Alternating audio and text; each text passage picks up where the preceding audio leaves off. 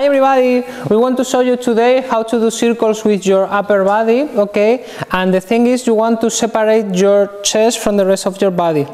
We have one exercise, bringing just the chest bone to the front and back, to the front and back, okay? And you have to try, please don't use your shoulders, don't do that thing here with the shoulders, go to the front and back, to the front and back.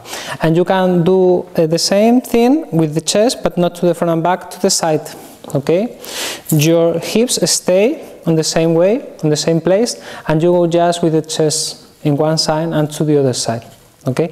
If you want, you can do circles. You go to the front, to the side, back, and you try to do this move fluent, okay? In one direction and in the other direction.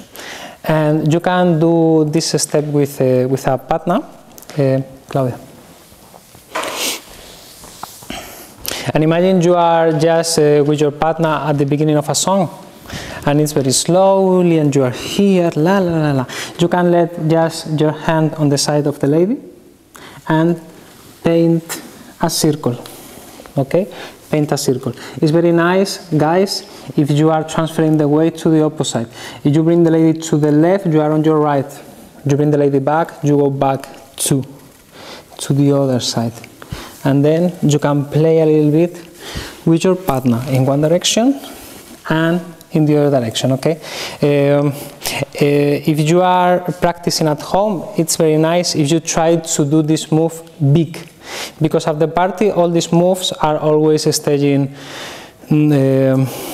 smaller, not so big. So you try to do it big and to the side big, okay? So thank you very much for watching this video. If you like it, please thumbs up, and we'll see us next week.